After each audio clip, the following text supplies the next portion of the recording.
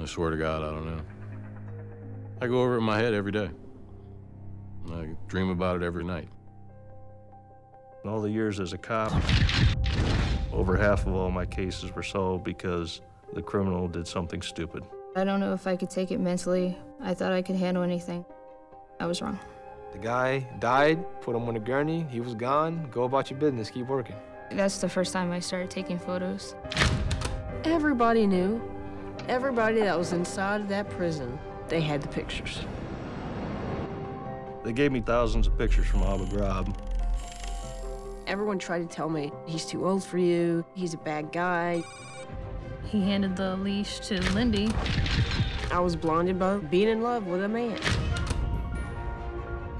How could all this go on without anybody noticing it? The fear of the truth silenced people.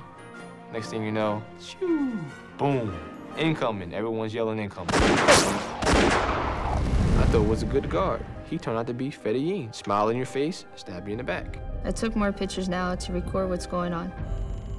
We were told no pictures of prisoners. And even though I was stupid enough to fall for it, I mean, he used me. Obviously, they covered up a murder, and that would just make them look bad. When you see a picture, you don't see outside the frame. I just thought it was a bunch of schmuck MPs acting like idiots. I don't think so anymore. The big word that always comes up for me is surreal. Everything that you saw.